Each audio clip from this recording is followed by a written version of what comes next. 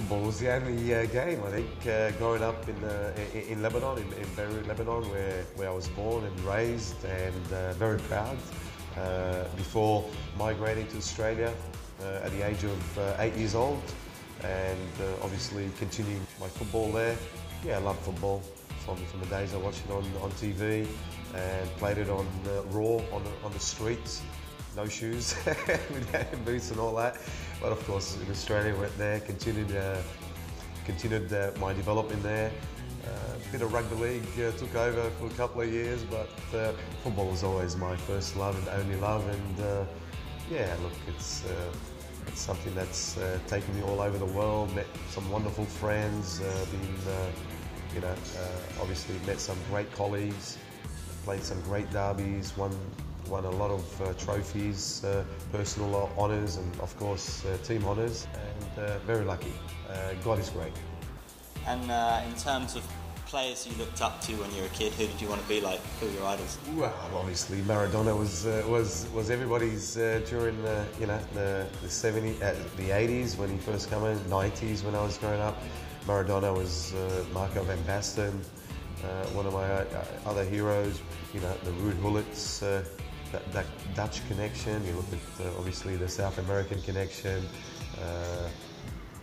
obviously Ronaldo's and the Romarios of Brazil there, and of course Zidane also. And I love those technical players. I was a technical player myself, and that's the way I think football should be played. You should be able to express yourself and go out there and entertain. We were entertainers. At the end of the day, we're entertainers, and that's what I like to see kids even these days. Just go out there, express yourself, because technique is super, super important.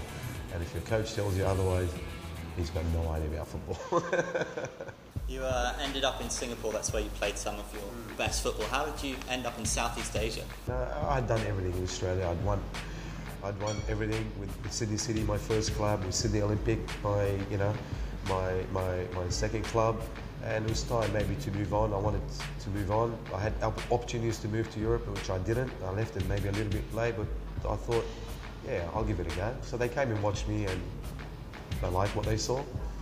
And I came up with another Australian, because they wanted two players. They wanted another foreigner. I said, well, Abbas Saad was at the time was my striking partner at Sydney Olympic, and I said, look, if you're going to take me, you might as well take both of us. I mean, we know each other's games, and I think it's much easier. And they did. We came over to Singapore, and we took them all the way to the Malaysia Cup final, which we lost, but still we had a pretty successful year that year. You mentioned Alistair Edwards, yourself, Alistair Edwards, Fandi Ahmad. You guys formed the dream team, and that's something that people, it just makes them happy. You've seen the response you get in Singapore. To this day, it still makes people happy. I think people look back on it with a bit of romance. It is. There's a lot of romance, a lot of love. It's an amazing feeling. It's amazing that they still recognise it, but I think they appreciate what we did.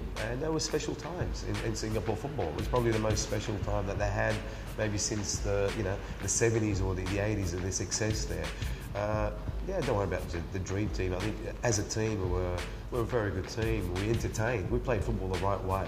We played football the right way. I want to repeat that. That's the way you should play football. Go out there, entertain. Score goals, win matches. Love what you're doing, and the fans really adhere to that. They love that, and it's just amazing that those rewards that we had. Well, I'm talking about 25 years ago now, I think, something like that. It's a long time, but they still remember those players, and those players are great players. I mean, Fandi Ahmad, for me, is the best player I've ever played with. That's how good he is, and probably at a time he was Southeast Asia's #1 player, and he was one of the best players in Asia. The reason it's so relevant is because perhaps Singapore football hasn't hit those heights since, and that's why it remains relevant until they can get back to those days. Can they get back to that? Oh, look, I hope they do, but they have to be part of this or the MSL, which they're not part of it. I mean, they've chosen to go another pathway, and they've got their own obviously right to do that. But we're talking about the Malaysia Cup football. It's special. it's that rivalry, across the causeway rivalry. It doesn't matter who Singapore played, which state. It's rivalry. It's Malaysia versus Singapore, and it's great. The Singapore public love the state teams coming in there and play, and the state teams here love when the Singapore Lions team came and played against them. It's full house. And during my time, it was full house. It was the best seat in the country, and you couldn't get a seat. Singapore brought Abbas so many highlights, but also the darkest spell of his career, where he was accused of helping teammate Michael Varner to fix matches.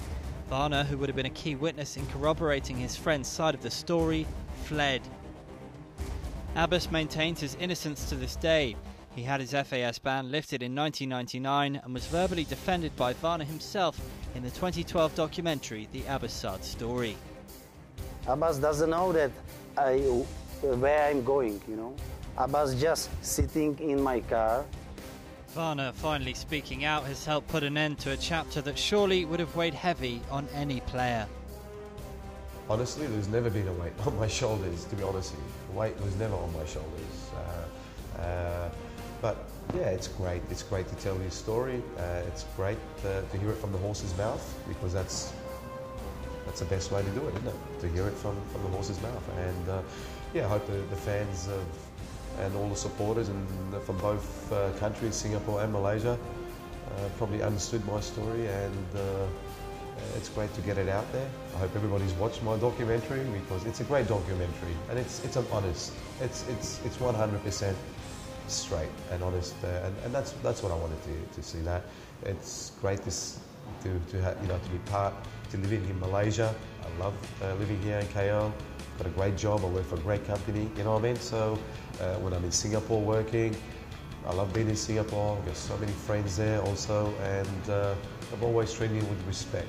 And as you said, I've always been an icon to them. But most important, I'm just a normal person like anybody else. And I don't think I've changed. I will never change. What you see is what you get with me. And it's just that relaxed attitude of mine. That's the way I love to live my life. It's just simple. I just get on with it. You just get on with it. You only live once. Just get on with it. Be happy. I think the world needs more happiness than to be thinking about to be angry. Too much anger going around. So I forget. Look, for me, I forgive. I don't forget, but I forgive, and I just get on with it. And that's what I did. I don't forget what happened. You never do. You never forget the good times or the bad times. I'm happy living my life. I'm comfortable living my life, and yeah, and that's just the way I like to live my life.